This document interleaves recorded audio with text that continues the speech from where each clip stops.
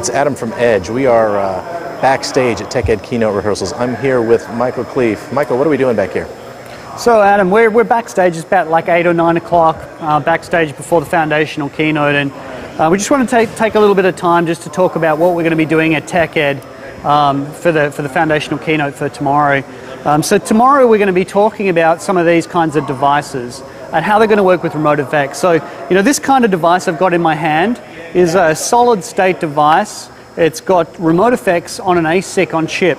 You know, as you can see, it's got a number of, inputs for it, obviously networking, and it's got HDMI, it's got USB, but, this is a super thin and light client, like 3 watts of power, that we think is going to be, really changing the game in thin clients and obviously reducing the cost of where thin clients are today to, obviously a much cheaper price point. So the demo that we've actually got for this is, you can see the thin clients up the top up there that we're running on, obviously different color ones, but so we've got a couple servers which are domain controllers. With the thin clients, are going to be connecting into our RemoteFX servers down on the bottom.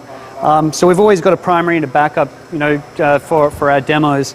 But so you can see the demo on the screen there, right there that's AutoCAD 2011 running on one of those thin clients you saw just a second ago, but that's running on RemoteFX. So right now you look at that experience, you go, yeah, okay, great, that's fine. But I mean, RemoteFX can deliver 3D experiences, and AutoCAD is all about 3D experiences.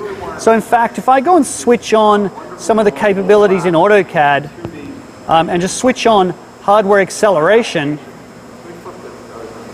what's now going to occur is AutoCAD's going to be able to use the power of RemoteFX and its use of the GPU to now light up the whole 3D model and deliver the rich shading and lighting effects that AutoCAD 2011 can deliver in DirectX mode. So you can see it's absolutely relevant for rich application usage. And of course we can do things like we've been able to do before, minimize down, maximize up, and this is the Call of Duty Black Ops preview. We're delivering full HD experiences over a device like this, super thin client device. And this is what we're going to be showing tomorrow in the keynote. There's one other thing that we're going to be showing as well. And we haven't talked a lot about this, but what we've also got the ability to do, if I just get to my VDI VM, I've got my phone here connected into that laptop that's sitting up on top, just up there. Mm-hmm. We're now going to be able to deliver USB remoting inside your VDI session. So, for example, this is my own personal Windows mobile phone.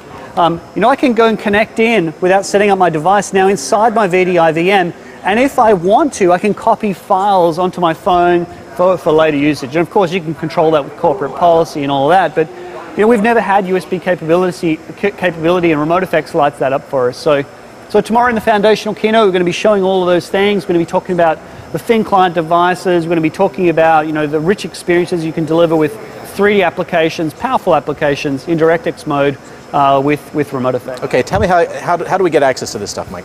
So, I mean, obviously this all comes in Service Pack 1 of Windows Server 2008 and will be delivered through Windows 7 as well, sitting on top of the hypervisor platform for RemoteFX. So, of course, Bob's going to announce this morning, when the beta is going to, be delivered. Mm-hmm. So we're obviously all excited to get it into your hands and trialing it out. And along with that, there'll be a whole bunch of guidance, when we come to beta time frame, okay, about the sort of things you need to be thinking about in terms of GPU and sort of the performance you're going to require, and how you scale with that as well. Okay, so we'll keep an eye out for a beta sometime, and that's when we can start taking advantage of these features. As per Bob's keynote. All right, perfect. Thank you. Thank you. Bye. Bye.